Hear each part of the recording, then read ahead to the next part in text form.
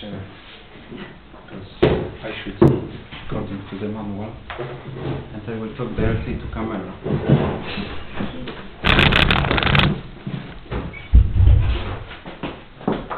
Okay. So, dear listeners, Formula One is the highest class of single-seat auto racing. The car from Formula One can speed up to 370 kilometers per hour, and it can stop from 200 kilometers to zero in almost 2 seconds.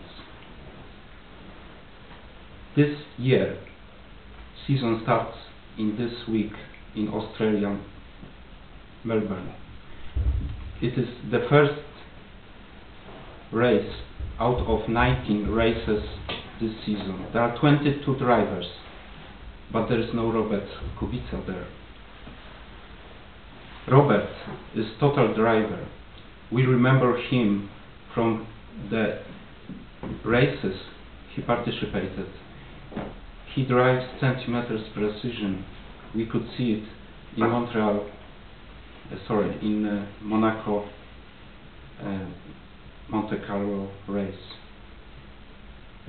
The year 2011 was critical. He was prepared for the season very well. The car was very good in a Renault team, and he get the best timing proceeding the season. But after a few days there was an accident in Relay in Italy, Ronde di Andorra, and he was seriously injured, and he lost the whole year. He suffered partial amputation of the forehand and compound fraction of leg, arm and elbow.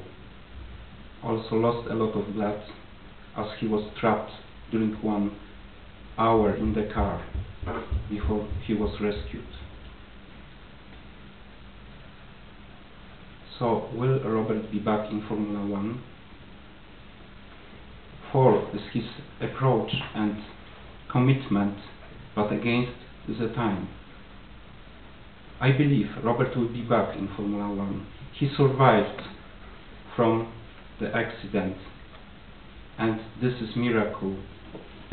And now he started in the September last year. He started racing rallies, and he was 1 minute ahead of the others. This year he signed contract with Citroën, and he will win, I hope. And this year will be crucial. If he succeeds, he will next year, I'm sure, run in Formula One. If he fails, I don't believe it. He will never go to Formula One. Thank you.